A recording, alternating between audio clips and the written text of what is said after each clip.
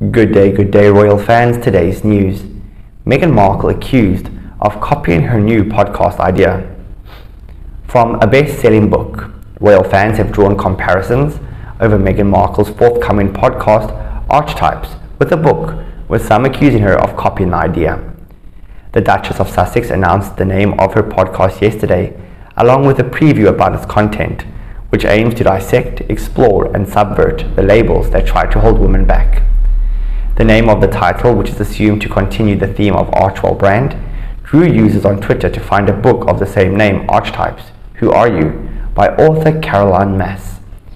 As well as the name, some fans drew similarities to the content with Meghan's podcast, looking at how media reflects women back to us, and stereotypes, as Miss Mai's book highlights 10 personality types. These personality types, called archetypes, help people learn which one they fall into and helps them better understand themselves. In the description, the primary archetype that have emerged in today's society: the caregiver, the artist, creative, the fashionista, the intellectual, the rebel, the queen or executive, the advocate, the visionary, the athlete, and the spiritual seeker. Many users said they were looking to read the book and compare it with Meghan's podcast, once it has been released this summer.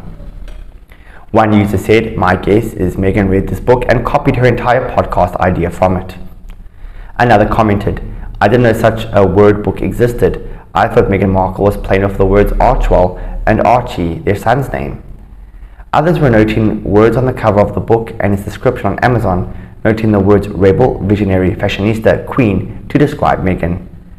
Some of Meghan's fans hit back at claims over the idea being taken from Miss Mai's book by saying she is not the first person to use the term archetypes, which was envisioned by Swiss psychiatric Carl Jung. A user responded, "So anyone anywhere who discusses archetypes is plagiarizing Caroline Miss. I guess archetypes didn't exist prior to Miss's publication of the book in 2013.